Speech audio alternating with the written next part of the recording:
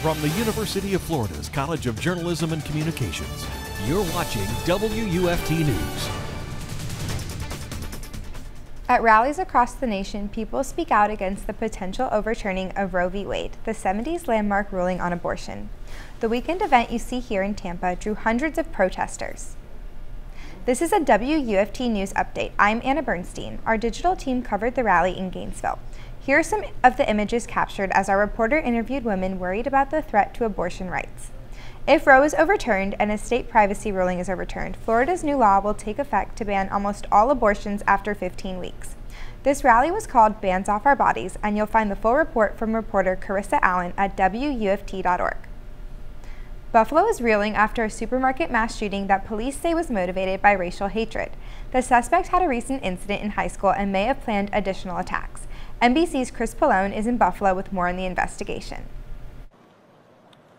2 days after what police are calling a racially motivated massacre here in Buffalo, New York, and the investigation continues already today. We've seen teams of FBI agents going into the Tops Friendly Market to take a look at the crime scene. Also, investigators say that they are pouring through the accused gunman who is now in custody. They're pouring through his social media posts. They're looking at computers and phones. They're also looking at a 180-page document that authorities believe he posted online 2 days before this attack. Authorities say that this suspect, Peyton Gendron, from about 200 miles away from here, came here on Friday, allegedly checked out the area. Police say he was specifically targeting this neighborhood because it is a predominantly black neighborhood. Today we're learning a lot more about the victims in this attack. Among them, there were many parents. There were also a deacon at a church and a woman who ran a food bank.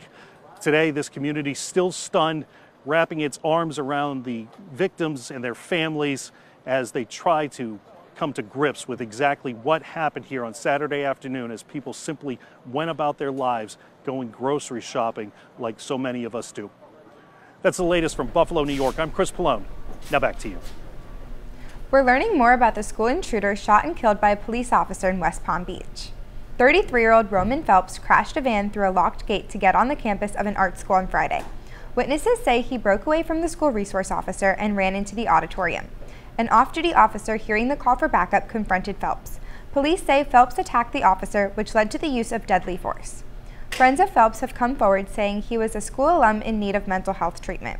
They think he was just trying to get arrested and did not intend to harm anyone. Jury selection is moving to the next phase for Parkland school shooter Nicholas Cruz.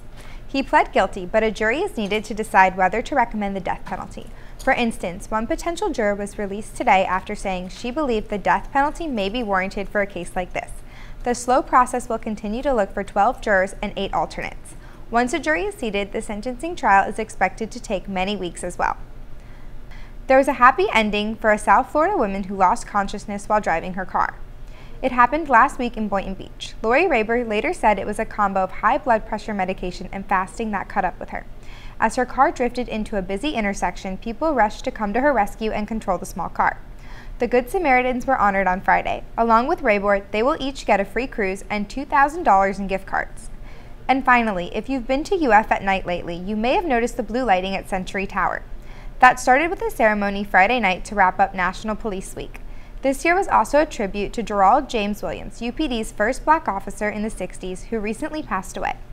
That's our time for now, but WUFT News is always on at WUFT.org.